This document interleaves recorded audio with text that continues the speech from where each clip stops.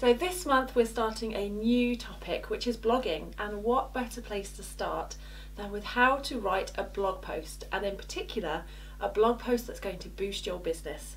Hi, I'm Colette Broomhead and I'm a business coach. I help hopeful entrepreneurs quit their 9-to-5 for good and create a business and life that they love. And this is Business Class Monday.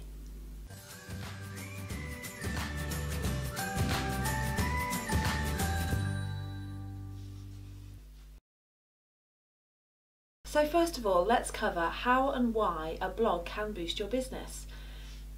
Frankly, there are so many reasons and there are so many ways that I'm not going to go into this in great detail. For more, in fact, keep watching later this month because I'll be doing a bit more on it later.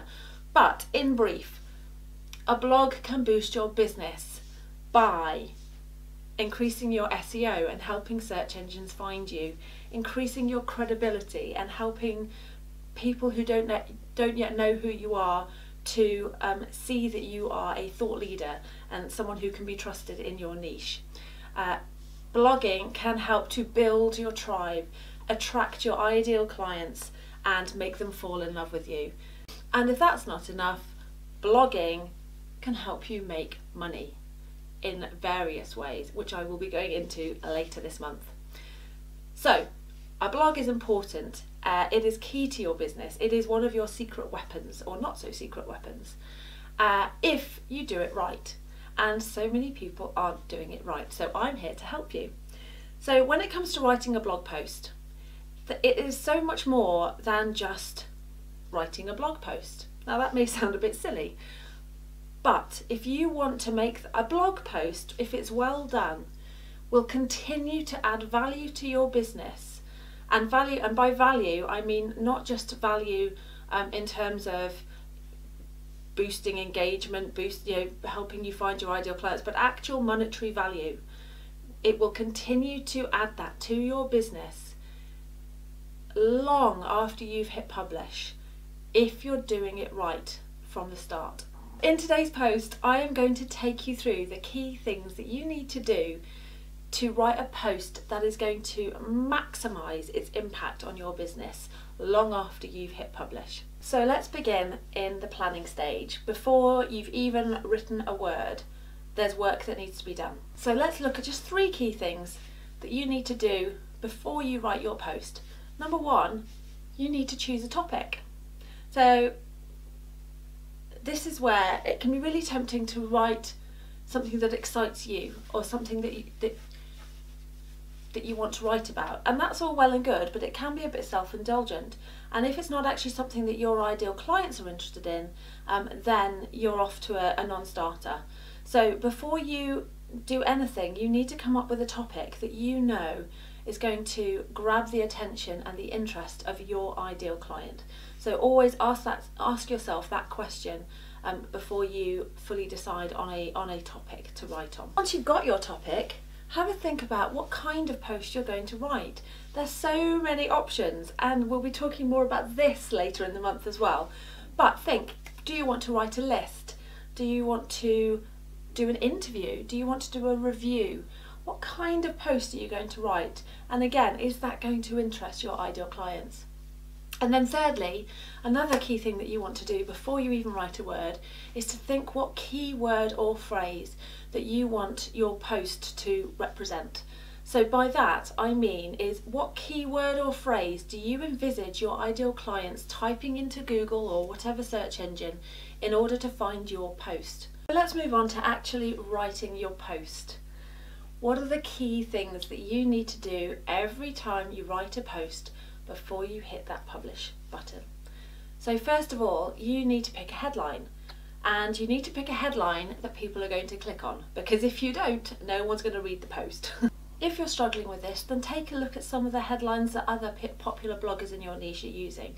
I'm not suggesting that you copy, but it'll help you give you ideas as to the types of headline structure that work and that don't work. Then comes the actual post itself. You need to write a post that is going to be full of value, because if you're not going to give your ideal readers and your ideal clients value, then there is no point in writing that post in the first place, because the whole point of this blog post is to build your relationship, to build your credibility, to build your thought leadership, to build your ideal clients' trust in you, and to attract them to your business. So if you're just kind of hashing out any old rubbish, that's not going to work.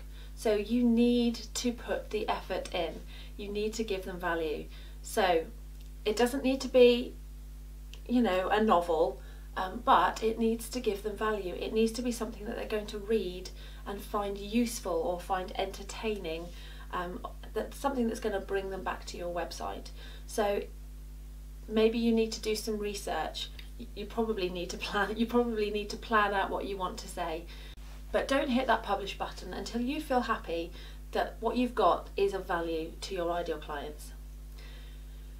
The next thing that you need to do is to proofread. So we all do make mistakes when it comes to spelling, when it comes to grammar, and that's human nature. But you need to go through and check for those, because if there are too many mistakes in your writing, that's not a good look for your business. It either says that you haven't taken the care to check for them in the first place, or that you don't know how to write, and you don't want either of those things to be something that customers think about your business. So proofread and check for mistakes. You can use apps and tools like Grammarly. You can ask someone else to proofread for you. A second pair of eyes is always helpful, but make sure that before you hit publish, that blog post has been read through and checked for mistakes. Okay, the next step. Yes, there's a next step. This doesn't stop when you hit publish. You now need to promote that post. You need to maximize the impact that it's going to have. So just hitting publish and hoping people will come is not good enough. So you need to get on social media. Perhaps do a Facebook Live in your page. Perhaps send out a tweet. Perhaps put it on Pinterest. Go wherever your ideal clients hang out and wherever you tend to hang out the most, wherever you feel most comfortable, and promote that post. Do you have an email list? If so, send them an email. Tell them that you've just hit publish on a great new post and that they should definitely take a look. Have you seen people asking questions about your post topic in Facebook groups or in forums? Go and answer those questions, link to your post, and tell people where they can find the best response ever. And number 4, yes, that's still not it. You need to re-promote and you need to review that blog post on a regular basis, because if you want to keep it adding value to your business, you need to keep it primed. So go back and check that content, make sure it's still correct, make sure it's still up to date. Is there anything more that you could add a few months on that would give even more value to your readers? And then re-promote it. People may not have seen it the first time round. You don't need to sort of just think, well, I've done that post now, that's it, into the archives it goes. Show people again, remind them of that post. So set up another campaign a couple of months later to promote it on social media, and always have it back of mind when you're looking in Facebook groups or forums at people's questions. Is this post something that you could provide to them as an answer to their problems and to their questions? So there you have it, the 4 stages of writing a fantastic blog post that is going to boost your business and continue to boost your business long after you've hit publish. I hope you found that useful. If you did, you are going to love the blog post brilliance checklist that I have created as a free gift for you.